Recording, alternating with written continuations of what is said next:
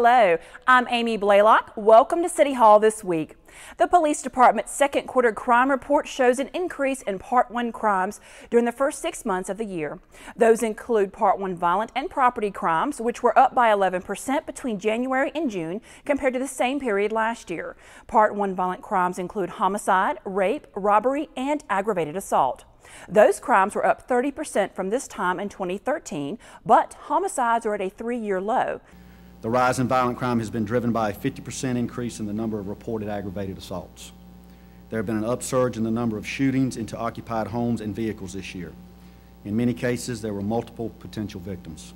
The Violent Incident Response Team investigates all incidents involving shootings into residences and vehicles.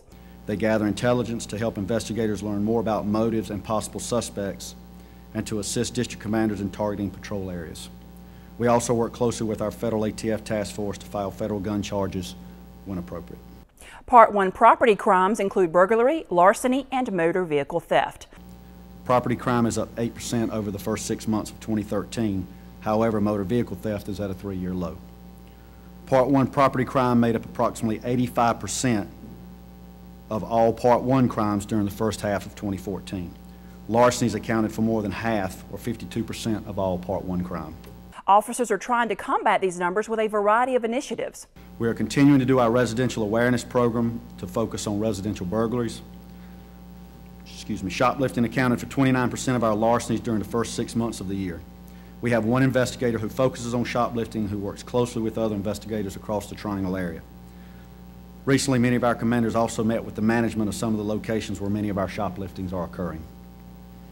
Larcenies from vehicles and theft of vehicle parts and accessories make up approximately 37% of our larcenies. We continue to encourage people not to leave items such as purses and electronics in plain view in their vehicles. For more information about the second quarter crime report, visit DurhamPolice.com.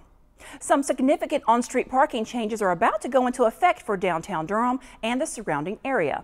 With parking more in demand than ever, the city will expand and enforce 2-hour on-street parking limits on designated streets surrounding the American Tobacco, Warehouse, Brightleaf, and Central Park districts. The changes are being made to improve the parking experience for customers and visitors to these areas. They will go into effect on October 1st. At that point, 2-hour parking will be enforced from 8 a.m. until 6 p.m. Monday through Friday on portions of the following streets: Willard, Jackson, and Yancey streets in the American Tobacco District, West Main, Fuller, West Morgan, North Duke, West Peabody, and Albemarle streets in the Warehouse and Brightleaf districts, and Foster, Hunt, West Corporation, and Seminary streets, as well as Rigsby Avenue in the Central Park District. For more information, visit the Transportation Department's homepage on the city's website. The ability to text to 911 if needed is now expanding to more Durham cell phone customers. T-Mobile has just joined Verizon Wireless, AT&T, and Sprint in enabling its cell phone customers to send text messages to 911 in an emergency. Text should only be used when calling is not possible. They should be short, no abbreviations included, and provide the location and nature of the emergency. The Durham Emergency Communications Center was the first 911 center in North Carolina and one of the first in the nation to enable text to 911 technology using 911 digits and live call takers. All stakeholders in the Andrew Driver Streetscape project will want to mark their calendars now. A ribbon-cutting ceremony for the new streetscape will be held on Saturday, October 11th in the Andrew Avenue Baptist Church parking lot. The project represents a nearly $5 million investment in the area by the city to improve the appearance of the corridor and to help spur economic activity in the community. The deadline is fast approaching to register for activities associated with Durham's Minority Enterprise Development Week. The week will take place October 6th through the 10th. The deadline to register is September 30th. Minority Enterprise Development Week celebrates the achievements of minority entrepreneurs and emphasizes the importance of equal opportunity for all. You can register online at durhamchamber.org. Durham is going to the dogs, at least for one very fun day. Find out how you and your four-legged friends can get in on all the action when City Hall This Week continues.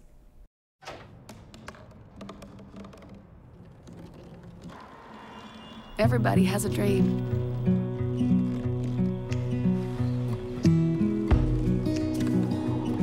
Mine was to see the ocean.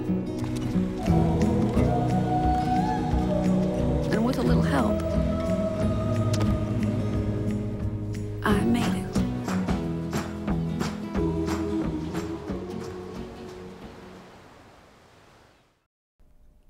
Welcome back. We're all familiar with cankerworms, those creepy green worms that just seem to fall from the sky. While they're certainly annoying, did you know they are also destroying some of our trees? If you want to learn more about these destructive pests and how to get rid of them, you're invited to an informational session on Monday, September 22nd.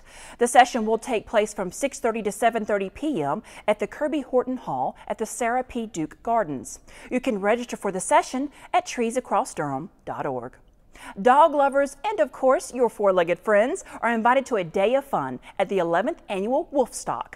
The event will be held at Southern Boundaries Park on Sunday, October 5th from noon until 5 p.m.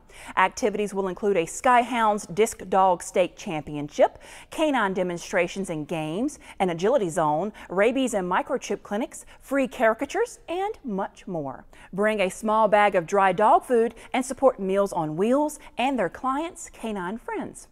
For more information, visit the Parks and Recreation homepage on the city's website.